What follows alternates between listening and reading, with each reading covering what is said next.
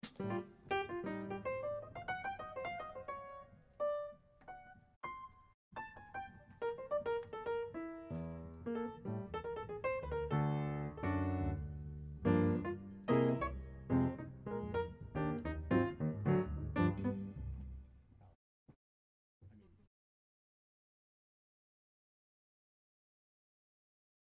just like a weird.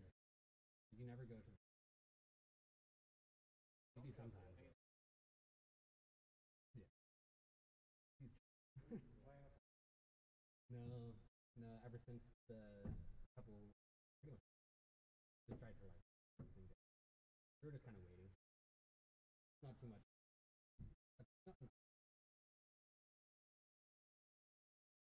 Yeah. Yeah, and we want to make it. So. That's soon. You know.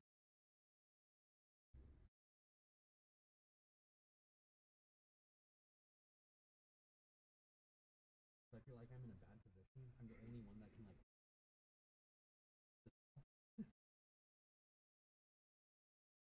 I can see all the people like my. Yeah.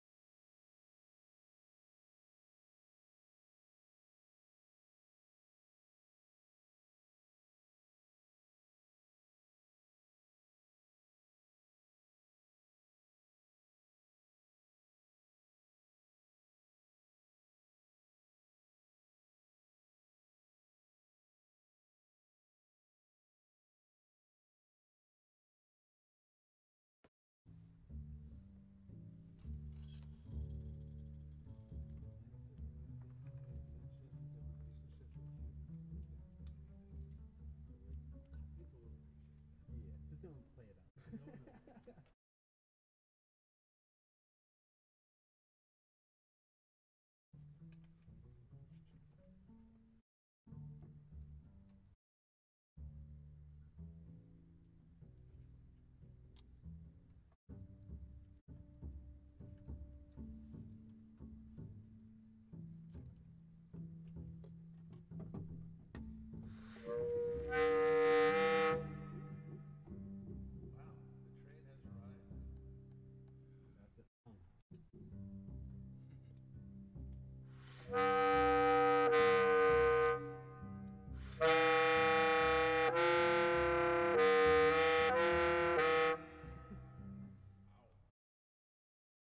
This is the room for that.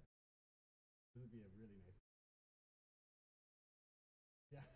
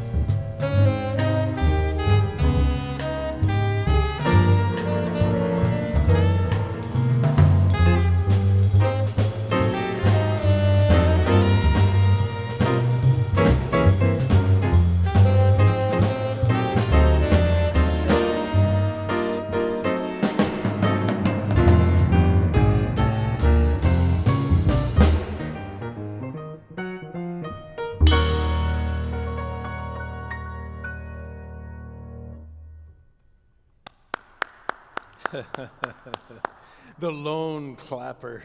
That was Weaver of Dreams by Victor Young, and John Gross on tenor, Max Huberto on drums, Brad Pearson on bass, and Jimi James Fraser on piano, the Jimi James Fraser Quartet. Thank you all so much for being here with us, and even though here with us means here in a mostly empty sanctuary except for Diane and Tom and Jimi at the controls, but we hope that you are able to connect with us online and appreciate this gift of music that comes from the Jimi James Fraser Quartet. Thank you so much. Welcome to St. Andrews-Wesley United Jazz Vespers online during this Omicron wave. We're just trying to keep everybody safe, including you, but we trust that we are connected in a spirit of life and of light and of love that isn't bothered by distance, geographical distance, or spatial time. So whenever you tune in, welcome. St. Andrews-Wesley is an LGBTQ+ affirming, open-minded, open-hearted congregation that seeks to live in the path of Jesus, that we might be more committed to the work of justice and peace and compassion in the world and in our own lives. And in January, we take that turn into a new year, and it's a good time to look through our closets and do some sorting, or our pantry or our storage unit, and sort of clean out and review what is there. We might even do the same with our own tradition and take a look at some of the scriptures and see what is there in that treasure house of wisdom. And so in this season of Epiphany, the season of insight, we're going to be looking at some of the parables of Jesus, a way that he taught that began with familiarity but then often caught people by surprise and opened questions about who he was and what God is about. And so we'll begin that exploration today.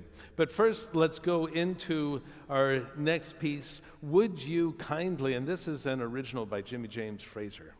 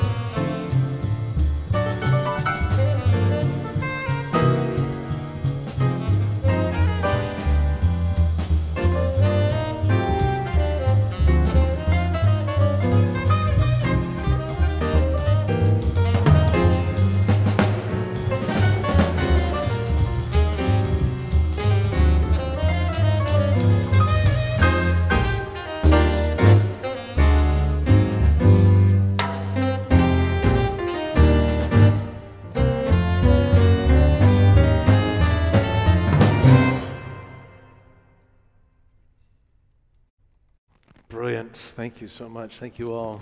And thank you for the composition, Jimmy James. So here's a cup. Imagine that I put it into your hands and I invite you to collect the entire Pacific Ocean and put it into the cup. You might laugh at the obvious and say it's impossible, which is true, but that's exactly the kind of challenge that Jesus was up against when he needed to figure out how to communicate the ineffable using words. How do you speak about that which is beyond words using words and ideas? He needed to try and figure out how you speak about the infinite, which is by definition beyond our comprehension. He needed to figure out how to talk about God when all we have is a little cup to put that infinite reality into. And so, recognizing the obvious difficulty, he chose to speak in short stories called parables. These are stories that begin harmless enough, but then they often take a different path. They lead off of the familiar path into unknown territories, into the unconventional. Take this story, for example, from the Gospel of Mark. One day Jesus went to the lakeshore, and people noticed him there, and so they went down to see if he'd teach anything that day. Before long, the gathering grew so large that Jesus decided to step into a boat and push out a little so that he could see everyone. And then he sat down in the boat, and everyone else sat down on the sand right up to the water's edge, and he began to teach using parables. What is the kingdom of God like? He asked. Well, it's like a person who scatters seed on the ground, and then he sleeps and rises, goes about his business, and day by day the seed sprouts and grows. He doesn't know how. The earth bears fruit of itself. First the stalk, then the head, then the full grain in the head. But when the grain is ripe, at once he goes in with his sickle because the harvest has come. Jesus usually doesn't explain exactly what he meant. That kind of defeats the purpose, like needing to explain a good joke. If you don't immediately understand what a parable means, that's probably a good thing because the parable is meant to tease the mind into activity. What does this mean? The kingdom of God is like a seed. Who's the farmer? What does it mean that this person just needs to plant the seed and then the seed pretty much takes care of itself? No need for genetic modification or powerful fertilizer. And what does the farmer springing into action when the harvest comes represent? Is there an answer page at the back of the book? And no, Diane, I'm sorry, there is no answer page at the back of the book that we can conveniently turn to. That also would be missing the point. And so maybe you've heard this parable before, or maybe it's the first time. And once you've heard a story, though, you can't unhear it. And perhaps, like the seed that grows quietly hidden underground, the seed of this story will sprout and grow in you. We know not how exactly, and so we call it grace. Stablemates by Benny Goulson.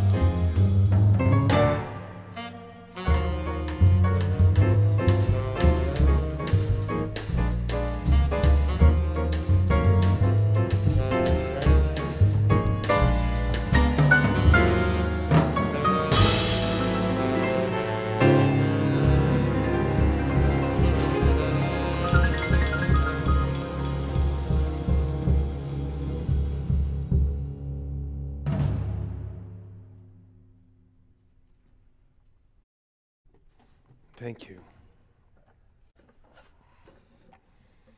That day on the lake, and Jesus taught about the incomprehensible, the intimate mystery we call God in parable. A parable works kind of like a Zen koan. You know, those brain teasers that make no sense and are meant to put a stop to our calculating mind. Probably the most famous Zen koan is, "What is the sound of one hand clapping?" That's it. Just one sentence, but like a seed, if you work on it long and hard enough and allow it to work on you, it just might lead to a breakthrough. The Zen tradition calls this breakthrough into awareness satori. It doesn't mean you've understood anything rationally. It means you've gone beyond reason to an entirely new way of being and a new way of seeing the world with fresh eyes. Satori comes in a flash of insight, an intuitive grasp of that which goes beyond the logical. So when people wanted Jesus to say something about God, he took a similar approach and used parables. Here's another short one. "With what can we compare the kingdom of God?" he asked. "It's like a mustard seed, which, when sown on the ground, is the smallest of all the seeds on earth. And yet when it is sown, it grows up and becomes the greatest of all the shrubs and puts forth large branches so that the birds of the air can come and make their nests in the shade." Now, remember, Jesus wasn't giving a lesson in botany. He didn't care if the mustard seed is actually the smallest seed or if it can be factually proven that it grows into the greatest of all the shrubs. He's using the natural world to make a larger point. The realm of God is like that which seems utterly insignificant, small and worthless. You might not even notice it, but it grows into something that is great and significant and of immeasurable worth. Why? Why use a mustard seed as a comparison for infinity? I don't know. But about 700 years ago, a German author, abbot, and mystic, Meister Eckhart, wrote, "The seed of God is in us. If you're an intelligent and hard-working farmer, it will thrive and grow up into God, whose seed it is, and its fruits will be God fruits. Pear seeds grow into pear trees, nut seeds grow into nut trees, and God seeds grow into God." Oh, may the seed of this parable work in you until we all become grown into love. And if that makes no sense to you literally, then you very well might be on the right track. In 1228, about 50 years before Meister Eckhart began to teach, a Chinese Zen master gave a class. Without his knowing, the students took notes, which they later presented to him and encouraged him to make it into a book. He agreed and began the book this way. If you like sweets and easy living, skip this book. It's about people tremendously intent on being reborn. It can happen to you, he wrote. In a flashing moment, something opens. You are new all through. You see the same unseen world with fresh eyes. The universe renewing power comes by grace, not logic. Whatever you do or wherever you are seems to make little difference. It doesn't make sense. It makes you. And there you have it, the spirit of parable. One day, Jesus stepped into a boat, pushed out a little, sat, and began to tell a story. And the story worked like a seed. We know not how, but it sprouted and grew, and is still told today, where it grows for those who have ears to hear. And now, let's see if you have ears to hear some more great jazz with very early by Bill Evans.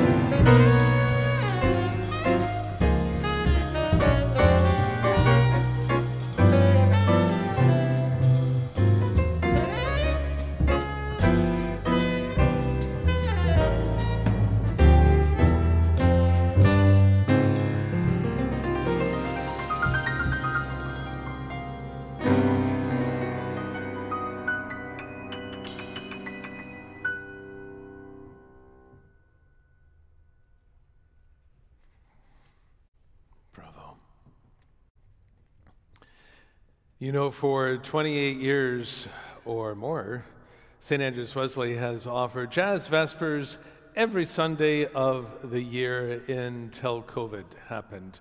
And now with the wave of Omicron, we find ourselves back in a situation where we just have the occasional online service. So next week we won't have Jazz Vespers. We might on January 24th. So please watch our website to see whether or not that's going to happen in person. We really hope so.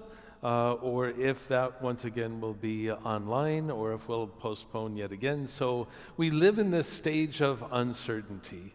But we do hope that we're able to keep the connections with you and keep the spirit of Jazz Vespers alive and flowing. Wherever we gather, whether it's online or here in person, we always appreciate any contributions that you're able to give to further the various ministries of this congregation.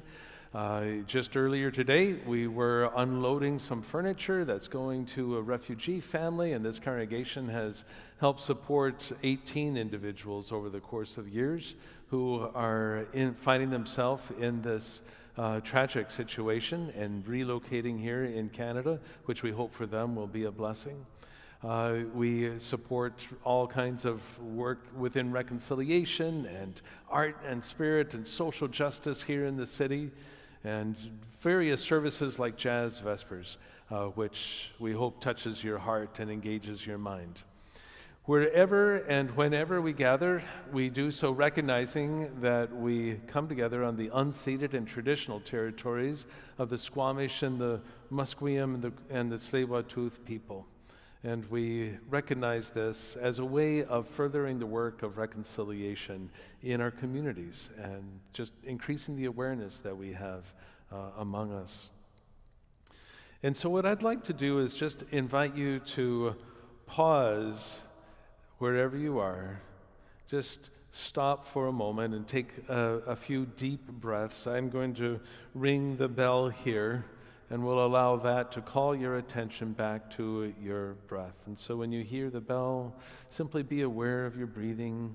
Allow your breathing to be natural, flowing, deep, filling your lungs all the way, emptying your lungs, allowing your body to relax, and allowing yourself to feel the blessing of your body and the blessing of the peace of Christ.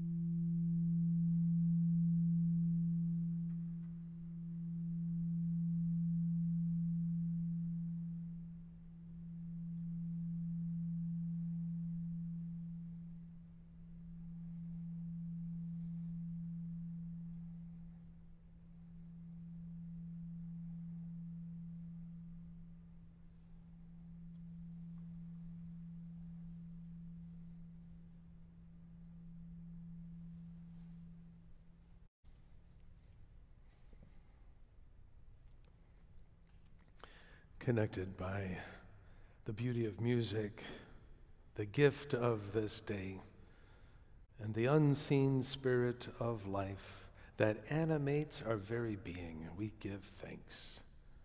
Amen. The next piece is by Hugh Fraser, who many of you will remember with great respect and fondness. And it's no coincidence that Jimmy James Fraser has the same last name, because they come from the same family. And we're just so grateful that the music continues to flow from that creative DNA. So The Message by Hugh Fraser.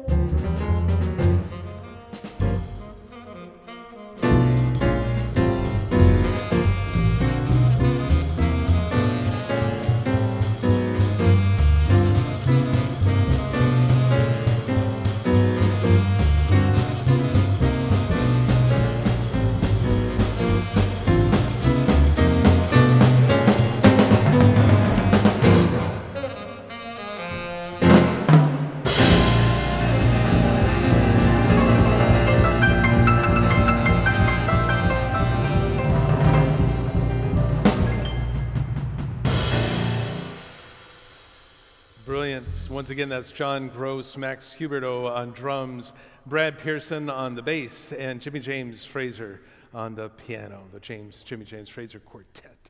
Thank you. Thank you so much.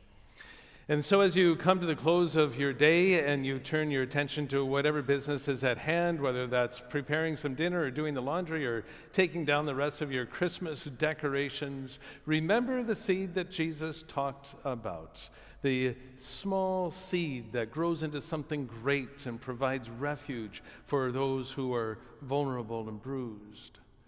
We remember the seed that is hidden but is transformative, is small but powerful.